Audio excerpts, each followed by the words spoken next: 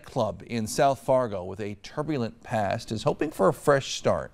The Liquor Control Board has now approved a license for the Cairo Restaurant and Bar on 7th Avenue South, just off 45th Street. That location was home to the Africa International Restaurant and Nightclub, which is riddled with noise complaints from neighbors, liquor license suspensions, and one of the securities guards was shot and killed in 2021. The location was also home to some other places as well.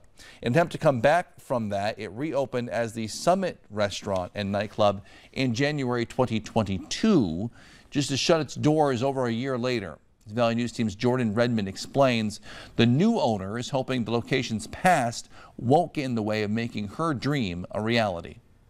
It's not going to be a nightclub no more, for sure. This is a restaurant first, and that your food sales have to exceed your alcohol sales. Clear guidelines for the owner of the new Cairo Restaurant and Bar as she makes her case before the Liquor Control Board to move forward with her business plan. This is my dream, to open a big restaurant here.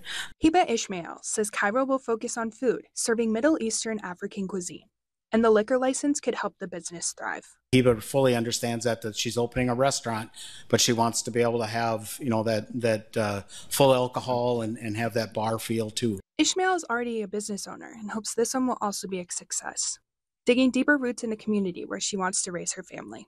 I'm here, a single mom with 6 boys, and I want to do it on my own and be successful. I really want to grow up here, and I'm working so hard. And the city agrees. This could be a good change for a neighborhood that dealt with a lot over the past few years. Breathe some new life into that Summit building as a restaurant and not as a nightclub or a bar, and have that be that full service restaurant.